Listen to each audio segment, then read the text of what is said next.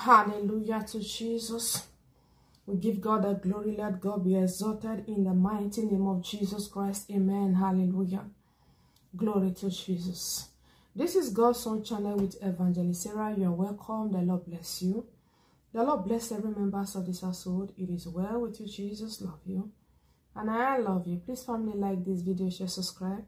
Tell somebody about this ministry. God bless you as you do that in the name of Jesus Christ. Amen. Hallelujah. Glory to Jesus. Glory Abba Father. Glory Abba Father. You know, this message is very strong. It's very strong.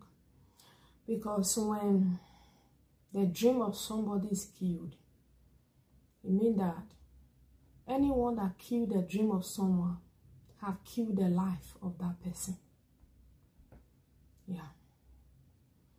So this person that they killed your dream, their aim was to kill your life. You ask yourself, where are my dreams? The beautiful dreams I had when I was growing up. Where are the dreams? When I was going to school, where are the dreams? You ask yourself and you look around, it seems as if the dream is nowhere to be found. And at the end, you find yourself in the midst of warfare, fighting to even be alive. This is the person the Lord had me to talk to. They did not just take the dream, but you find yourself in the midst of strong warfare, not just fighting to be alive. Fighting to be alive. This is not how it was supposed to be. It was not supposed to be like that. The reason why they keep this person in the midst of warfare, it is for you not to forget about the dream and just fight to be alive alone. Now you ask yourself, why? Sometimes you ask yourself, why am I even fighting to be alive? Why? Because the dream is dead. This is the manipulation of darkness. So you will no longer, for you not to be able to see value in life anymore. This is the manipulation of darkness. Hallelujah.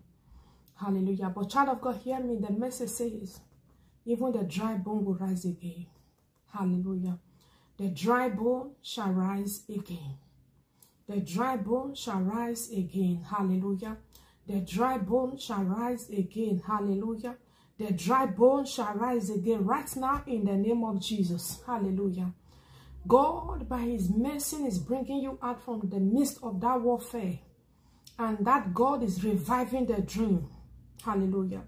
And for everyone or any power that was responsible for your case, child of God, they will pay. They will pay. They will pay. Yes, I repeat, they will pay. There is something called wrath of God. There is something called the judgment of the Lord. There is something called repercussion. Hallelujah. Glory to Jesus. Because you can't kill somebody's dream. Put that person in the midst of a very serious warfare. Now you find yourself even fighting to just be alive. Oh God, let me just see today. I have seen today, oh thank God. Before you know what is going on, it's 12 p.m. 1 p.m., 2 p.m. Oh, the day have dark again. Oh, thank God. God, I want to sleep. Wash over me. You see sleep. Oh, you see the next day. Oh, God, thank you. Oh, I'll see this day. Oh, thank God I was able to see this day. You are just like, the person is just like struggling. This message is very painful. If I open my heart the way I'm feeling it, because sometimes when I give messages like this, it's hard for me to just remove my heart. This is hard. This has not been easy for this person at all. It has not been easy. You are that kind of person that have great dreams. Great dreams. Great dreams. And you work on your dreams. Suddenly the dream just vanished. Dry bone shall rise again. Dry bone shall rise again. The God that helped David to pursue, recover all the enemy stole, that God is helping you to recover all that you have lost. They try to kill you by taking the dream, but no, they can't kill you. They can't kill you. The wrath of God the wrath of God, it is unleashed upon them that come for your life. It is well with you. Jesus love you. And I love you with the love of Christ. I remain your sister, Evangelist Sarah. By the grace of God, I will see you again. Bye-bye.